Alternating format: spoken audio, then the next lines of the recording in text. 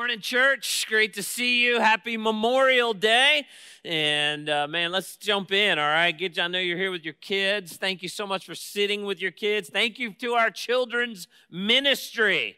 All right, they do a great job, and we're giving them a little bit of a break on the Memorial Day weekend. Get your Bible out. Turn with me to Romans 13. We're going to look at first 7 verses of Romans 13. If you don't have a Bible, there's probably one in the chair in front of you. And if you don't own a Bible, do me a favor, take that one with you. We'd love for you to have a copy of the Word of God, especially if you'll read that on a regular basis. We're in the middle of a little mini-series called God and Government.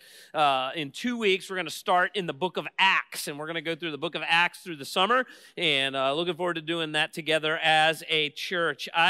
So the story of the Bible, all great stories, I really believe, is take their story from the Bible. And the story of the Bible, I heard one commentator said, it can be summed up this way. The story of the Bible is the king sends the prince to slay the dragon and get the girl. You got to know your Bible to get that one, all right? So the king, God the Father, sends his son to kill all of his enemies, including the serpent, right, Satan, and to get the church, the bride of Christ, right? The king sent the prince to slay the dragon and get the girl. And so at the beginning of this is this idea of leadership and rulership. And so we're talking about government, but last week we talked about, at the end of the day, who is in charge of all governments and all governing officials, right? It's God the Father. And God did something extraordinary. We have a human condition called sin. Every single one of us in this room is a sinner. And what we deserve by our King is his punishment and his wrath, because he's holy. He's without sin. He's deserving of our obedience and our heart of worship. He's deserving of all of that. But apart from Christ, we have rebelled against our King. And what we deserve is his wrath and his penalty. But our King did something extraordinary. He gave his one and only son, Jesus, and Jesus came on the planet, and Jesus took on flesh. He's the only person that walked the planet that lived a perfect life, who didn't deserve to die, yet Jesus chose death. And by choosing death, he hung on the cross, and on the cross, he paid a debt for sin that he didn't owe. On the cross, Jesus paid for Shaun Brown's sin so that one day when I stand before the King, I can let the King know that because of his promises and his character and his son Jesus, my debt has been paid by Jesus. And yours can be too, okay? And so he paid a debt he didn't know. That's why when he hung on the cross, he said, my God, why have you forsaken me? He's bearing the wrath for my sin on himself. He died on the cross, and they laid his lifeless body in a grave. And if that was the end of the story, it would be a martyr's story. But to authenticate his claims as being the Son of God, the Messiah, and the only way to God, he bodily rose from the grave. He stepped out of his own grave. And the scriptures say when we repent of sin, turn from sin, believe that Jesus is God, that he died on the cross for our sins, that he bodily rose from the grave, we believe those things, then the righteousness of Christ, his perfect works of righteousness, are credited to our spiritual bank account by grace through faith. Thereby, one day when I stand in front of the King, I will not only have my sins forgiven, but I will also be clothed in the perfect works of Christ by grace through faith. Thereby, I, as now an heir, a child of God, get to share in the inheritance of Jesus for all of eternity. Isn't that amazing? And that is what we call that the gospel, the good news. In this in-between time, God has set up governments to help rule and organize, if you will, countries. And that's a good thing. Otherwise, it would be tyranny and chaos and anarchy, right? And so God has set up these leaders under his rule and reign until we get to eternity future. And so today we're going to talk about our response to the government according to the Apostle Paul. One of the things that you probably don't know that we do in our 7 campuses on Tuesday, all of the preaching pastors that are preaching a particular text, we 2 weeks in advance, we're supposed to come together having done our homework, done our study, done our prayer, done our manuscript. We all get in a room and we talk about what we're going to preach. We bounce ideas off of each other. It's a really healthy thing that we do. And so 2 weeks ago, when we were preparing for this week's text, in the room with us was a student from Liberty University. And this student was a follower of Jesus. As you guys know, we do some missions with a church in Jordan, the country of Jordan. And so because of that relationship with Liberty University and our church doing missions, they're starting to send some students to Liberty University. And so the student's name was Daywood. And Daywood was sitting in our planning meeting as we were talking about how we as Christians are to respond to our governing authorities. And so I asked Daywood, I kind of knew, I didn't prep him, but because I've been in Jordan and been with the church leaders in Jordan, I knew what they thought about their king. King Abdullah II has been ruling in Jordan since 1999. He's been the king for almost 24 years, right? And so I asked Daywood in front of all the pastors, I said, what do you think about King Abdullah? What do you think he said? Predominantly Muslim country. His face lights up. He starts smiling. And he goes, oh, we love our king. And he goes on to list all of the reasons why they love their king. And I thought about it. I got done. I said, how many American Christians, if I was interviewing church members on the way out the door, and I said, what do you think about President Joe Biden? How many of them would go, oh, we love our president? I love that. Man, I actually left thinking, I wish we would respond that way. There's an honor to that. I also, every time I talk to the Christians in Jordan, there's a part of me, I'm a little bit envious, but when you have a king that you love for 24 years, there's actually a stability to that, to where our culture every 4 years is like, oh, here we go, right? It's like, oh man, and we all get geared up. And so today, I certainly can't give us all the riverbanks, but I want to go quickly through Romans 13, because the Apostle Paul gives us some riverbanks of how we as Christians should respond to government. Number one, we are to be subject to our civil authorities or to our government officials. Number one, we're to be subject to our civil authorities. Romans 13:1. Check this out. Let every person be subject to the governing authorities. Okay?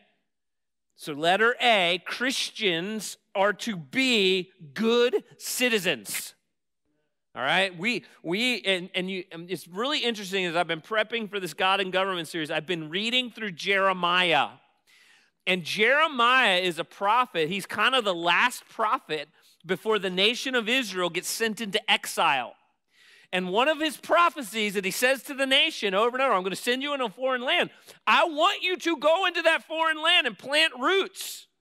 I want you to go into that foreign land and build families and build businesses and be a blessing to the country that I'm going to send you to. We're as Christians should live in such a way as to be subject to and honor the authorities that God has placed over us. The goal of a Christian is to live a peaceful life and promote the gospel of Jesus Christ.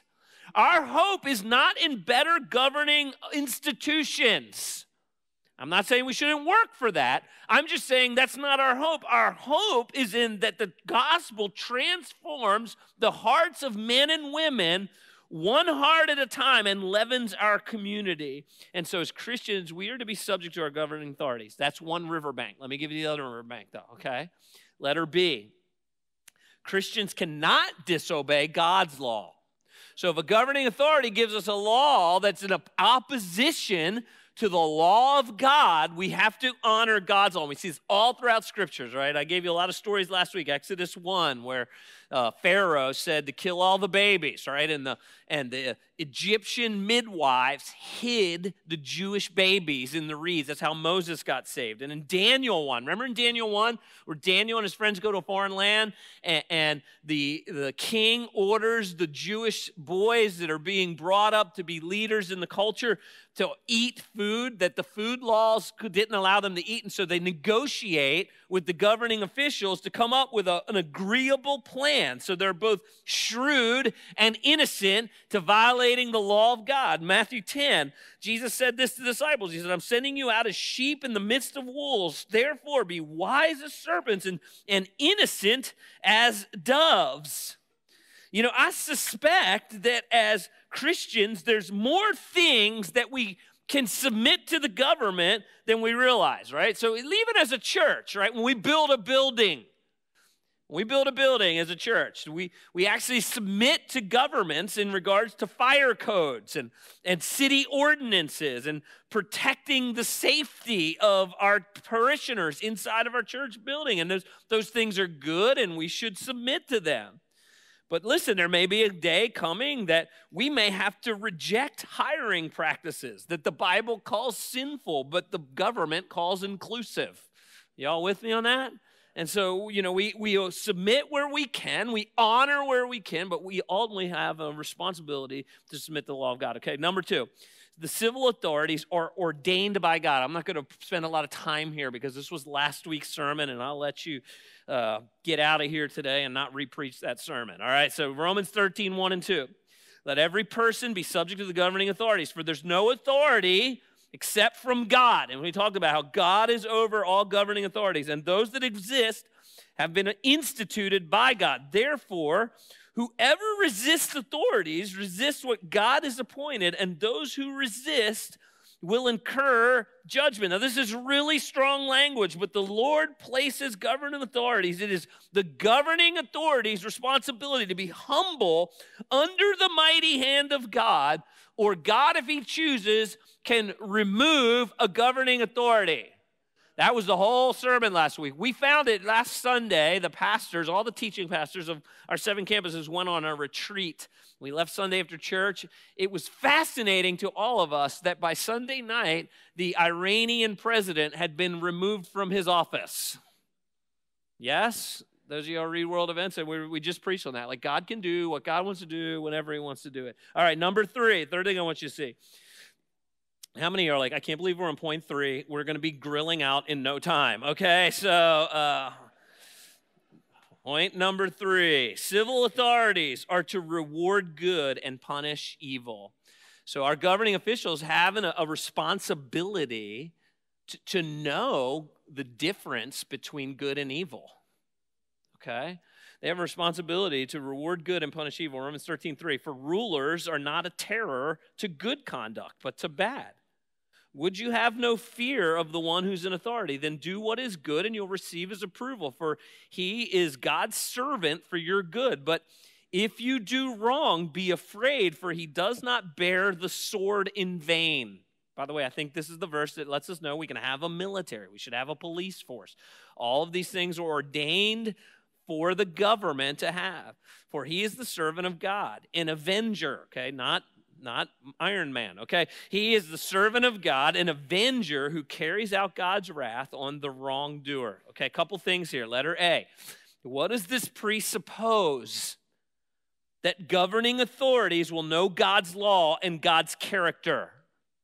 This presupposes that those in government will know right and wrong as defined by the scriptures. It presupposes that governing authorities will know their sphere of influence that they are supposed to govern and know the things and the spheres of influence that God has already set boundaries around. That's a really bold statement, by the way. This is where when I talk about having a Christian worldview, this is part of our Christian worldview. God has already put boundaries around the church and how it should function. The government doesn't have to speak into that. Yes? The government has put, God's word has put boundaries around the family and what a family should look like, right? And so if a family is doing things according to the word of God, the government doesn't have to speak into that. The God's word has defined good, and morally evil. And this passage presupposes this, okay? Listen, no society, no matter the style of government, will last if it confuses good and evil. Okay? I think for us as Christians, that's part of the pang we feel when we see where the culture is going, that the culture is so confused about morally good and morally evil. And so for us as Christians, letter B, our goal as Christians is to promote the kingdom of God. Like our goal is to pray that the government gives us a peaceful rule that the kingdom of God can be promoted. 1 Peter 2:9, but you're a chosen race, a royal priesthood. By the way, this is all like ruling and reigning language. A holy nation. In other words, you're a citizenship of a totally different thing than being American. Our gospel message should not be draped in an American flag. Oof. I told you last week I was going to say something that's going to upset all of you at some point, okay? I love our country, and we have a lot to be thankful for, and we're going to honor our military at the end of the service. But we're a part of, as Christians, a part of something different. We're a people, Peter says, for his own possession, that you may proclaim the excellencies of him who called you out of darkness and into marvelous light. Listen, church, if you're here this morning, you're a Christian, you're a kingdom of priests. You're not a kingdom of Democrats and Republicans. Promoting the gospel is at the forefront as a priority as a Christian. Our hope and our prayer and our influence should be for a government to govern society in such a way that the promotion of the gospel is seen as a good thing and allowed to proceed freely. Going back to my opening illustration in Daywood, you want to know why they love their king? In a predominantly Muslim country, their king has allowed Christianity to go forward. That's a good thing, right? And so when we talk about a Daywood in a predominantly Muslim area, the Middle East, that their country has allowed for the gospel to be promoted, like, we love our king. He's only got to look across the borders and see, what a government does when they squash Christianity.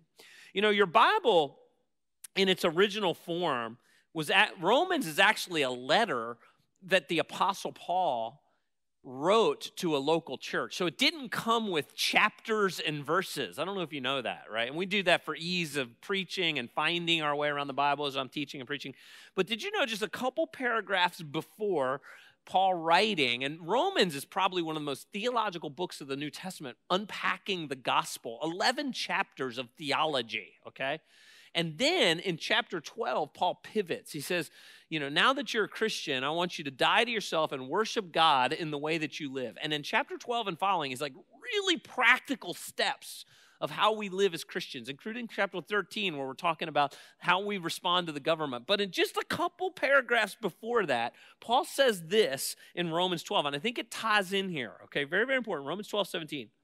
Repay no one evil for evil, but give thought to do what is honorable in the sight of all. If possible, as far as it depends on you, live peaceably with all. Beloved, by the way, this next word is the same word in Romans 13. Never avenge yourselves. That's up to the government, right? They're the ones that have been given the sword as an avenger. Beloved, never avenge yourselves, but leave it to the wrath of God, for it is written, vengeance is mine, saith the Lord. I will repay. And so our job is to focus on the gospel and let God take care of the governing official. Now, Wayne Grudem, in his book, Politics According to the Bible, says that Christians tend to have one of 6 responses when it comes to their thinking around the government, okay? And so I'm going to go through these quickly. Number 1, some Christians think that the government should compel or put forward a kind of religion, okay? Man, wouldn't it be great if the local government promoted the church, a Christian church, or something like that? Some Christians believe, number 2, that the government should totally exclude religion. It has nothing to do with religion. It's all about governing the culture and governing a nation. Number 3, some Christians believe that the government is evil and demonic. Like, man, it's so bad. Like, I don't even want to hear the word government. It makes me throw up in my mouth kind of thing, right? Number 4, the church, some Christians think the church should do evangelism and never, never, never talk about politics, okay? Number 5, some Christians think the church should talk about politics. Yes, do evangelism, but also talk regularly about politics, all right? And every time I talk about politics, every time I bring up a political point, I get a tear off. I can't believe you're talking about politics, right? And I know you're now number 4, okay? So that's where you land. And in number 6, some Christians believe that the Christians should use all of the influence that God allows them to use to influence the government towards being morally good, okay? So next week, I'm going to get really pragmatic, okay? And I am going to talk about some things I think we should think about when we steward our vote. But I'm not going to do that this morning. So with that in mind, point number 4, here we go. As Christians, what is our response to government or to civil authorities? All right, what is our response to civil authorities? Romans 13, 5 through 7. Therefore, one must be in subjection, not only to avoid God's wrath, but also for the sake of conscience. For because of this, you also pay taxes, for the authorities are ministers of God attending to this very thing. Pay to all what is owed to them, taxes to whom taxes are owed, revenue to whom revenue is owed, respect to whom respect is owed, and honor to whom honor is owed. So letter A, we are to, and I love that in verse 5, Paul uses the word conscience. We are to attempt to live at peace for the sake of conscience, all right? And so in Daniel 1, when Daniel and his friends are asked to eat something that violates the food laws, they don't immediately fly off the handle and go, "What are you talking about? We follow God. We can't eat shellfish," okay, or whatever. And they don't do that. They work with the governing officials and say, "Hey, we have a different food plan. Can we try this instead and then evaluate us later?" Now, some Christians, this is where I think the riverbanks of conscience allow for this in our Christian community. All right, so let me give you the riverbanks, okay? There's some Christians in this church that feel very compelled to be involved in government and speak often about government and say, "Man, we got to use more of our influence to influence the government." We have some Christians in this church who love Jesus and are working towards the gospel, working together with us for the exaltation of the gospel, that feel like, you know what, we don't really need to talk about government. God's sitting on the throne. He's going to take care of government. I'm just not even going to talk about it. I don't even know if I should vote, right? And these are the riverbanks that we're flowing together as the body of Christ. Everybody with me? And I think you should lean based on your matter of conscience. How does the Lord wire me up? How many have heard this quote? And by the way, before you get all excited, I'm really cautious with this quote. How many have heard this quote? "The only thing necessary for evil to triumph is for good men to" what? "Do nothing." So you didn't yell it out because you're like, what's he going to say? I'm cautious with that quote because it's not a Bible verse. That verse, that's usually quoted by a person who is on this riverbank. Y'all with me? Man, we got to get out there. We got to knock on doors. And listen, there's room for that as a Christian. But I think when people throw out the quote, "The only thing necessary for evil to triumph is for good men to do nothing," evil does not triumph because a perfect man did something. Okay? And so whenever that's quoted, I'm like, well, prayer could be doing something. The gospel could be promoting the gospel could be doing something. And so we have to be cautious and do things that are really a matter of conscience as believers and respect the other person. And by the way, if you're in a small group, you know this. You know where people land on the riverbanks, right? How many of y'all have that person in a small group that every question turns into politics, right? This is about the president. Let me just talk about this, right? How many of y'all have that person in your small group? How many of you are that person in your small group? Like, yes, we're going to talk, right? And listen, I'm probably most of us are in the middle, of this. I lean a little more this way. I lean a little more this way on the riverbank. Some of you are bumping against the riverbank on this side, and some of you are bumping on the riverbank on this side. But there is room for us as believers to have a matter of conscience about how much we do or don't want to be involved in government. Everybody with me? No, okay, guys, I'll say it again until y'all with me on that, right? We are to love each other. All right, what's clear in this passage, letter B, is we got to pay our taxes. We got to pay our taxes. I remember when I was like 16, I'd gotten a job, and my boss on payday said, and I quote, "I'm going to pay you in cash." I didn't know what that meant. I was like, how else would I get paid? Like Bitcoin? That didn't exist back then, you know? I now know what that means, all right? How many of y'all know what that means, all right? I'm going to pay you in cash. If you get paid in cash, it is your responsibility as the one getting paid to report that to the government as income. Yes? Yeah, right. Yes, right. So if you get tips, you're to report that to the government. Anything in cash is to be reported to the government for us as Christians. Because Jesus said, and this is going to be our main verse next week, we render to the things that are, and we render to God the things that are God. And did you know in 1 Samuel 8, there's a great, every time I read 1 Samuel 8, man, I like, and I'll tell you why in a minute. But in 1 Samuel 8, the nation of Israel up to that point had either been ruled by judges or by prophets. And so they didn't have a king. They didn't have a real firm, established form of government, yet they were growing as a nation and being blessed as a nation. And Samuel was a prophet, but the nation of Israel looks at all the other countries around them who have kings, and they begin to clamor for a king. And in 1 Samuel 8, Samuel laments this before God. He's like, God, why can't you just continue to rule them? They don't understand. You're doing a great job. And so Samuel begins to build a case with the people of Israel why they shouldn't have a king. He says, if you guys appoint a king, your king is going to take your kids and send them to war. Your king is going to take the first fruits of your crops and your herds. Your king is going to take the first 10% of everything that you make to himself. And every time I read 1 Samuel 8, I'm like, oh, how I would long for the days of the government only taking 10%. Right? Because it generally doesn't stop there. Listen, every time I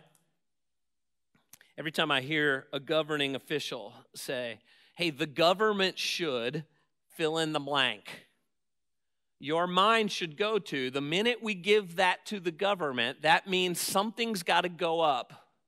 What's got to go up? Taxes have got to go up. Some of that's got to get paid for. Or you could be an American citizen and you just rack up $30 trillion in debt, right? Which is, I'm going to talk about this next week. It's immoral. It's immoral to spend tomorrow's dollars today. And so as Christians, it doesn't matter, we are to pay our taxes. By the way, I often wonder, I know your kids are getting fidgety, I'm going to wrap this up, okay? I often wonder if as Christians, inside the law, when you donate to a nonprofit, that's a tax write-off. Praise be to God, right? That's a good thing. But did you know when Jesus said, render to Caesar things are Caesar's and things to God that are God's, and when the early church was tithing to their local church, did you know back then there was no tax write-offs? You just rendered to God and you rendered to Caesar.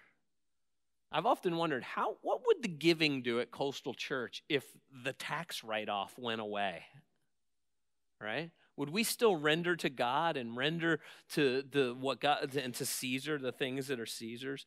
Letter C, Paul says, I want you to respect and honor your leaders. I want you to respect and honor your leaders, not just the ones you voted for, not just the ones you agree with.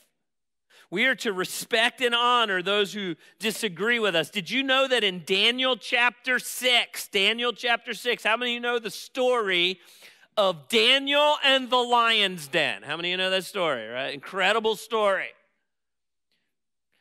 The king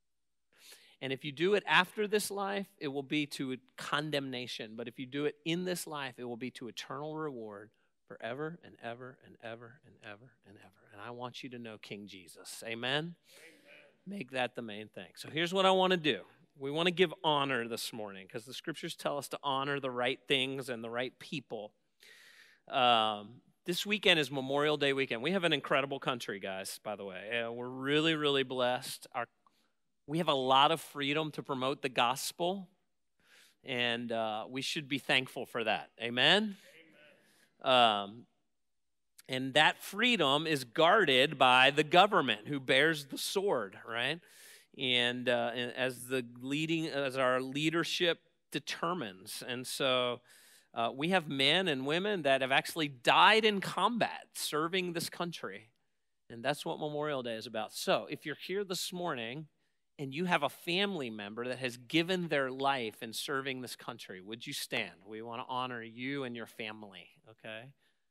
Okay, great. Stay standing too, great, thank you. Anybody else? Oh, great, thank you. Thank you, awesome. Awesome, man, we honor what your family has given up and sacrificed for our country.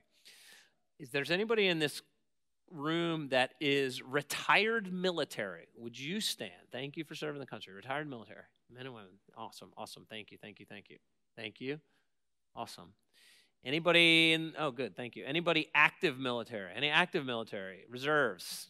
Active military reserves. Awesome, thank you. Thank you. Thank you. All right, let's honor these folks. We love you. Stay standing. We're going to pray.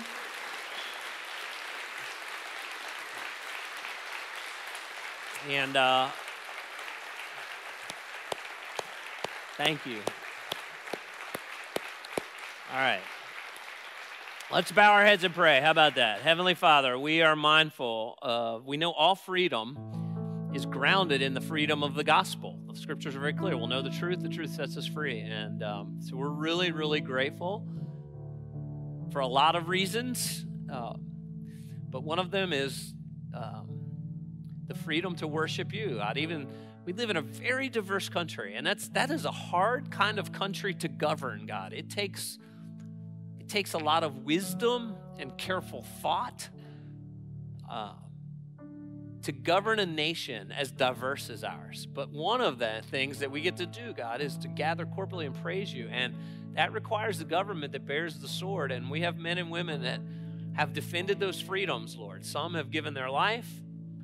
And so we're really, really grateful for those who stood up right away, who, their families have made, in some ways, the ultimate sacrifice of giving their life for this country. Thank you for the retired men and women in this room that served, many for 20 plus years, and thank you for the active duty, God. And we know that military service can really strain a family, and especially when they get called into action, or sometimes have to go overseas, God. And so we thank you for the men and women who serve this great country.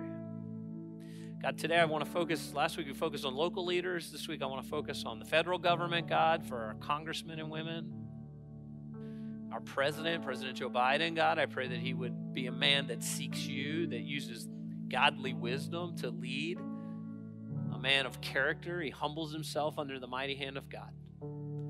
God, I want to thank you for the many, many blessings that we have. But God, we also recognize that as Christians, we have an obligation to take the gospel to the nations, Lord. And different nations, I guess, do it different than the way we do it, God. And so we want to be loving and welcoming to all, with the hope of exalting the gospel of Jesus Christ, so that a person's eternity can be secured forever and ever and ever, to the day that we're living under the rule and reign of a perfect king, God, and there will be perfect peace. And that is going to be an amazing time. And until then, God, we look forward to that day, the day that our faith becomes sight. And God, on Memorial Day weekend, we think about the ultimate sacrifice was Christ taking on flesh and paying a debt he didn't know, God, that we might have freedom from sin and death and have the hope of abundant and eternal life. And so, God, we're going to go out singing gratitude. We are genuinely thankful for all of your blessings. James tells us that every good gift comes down from the Father of lights above. And so we want to go out praising you and thanking you this morning. And it's in Jesus' most precious name I pray. Amen.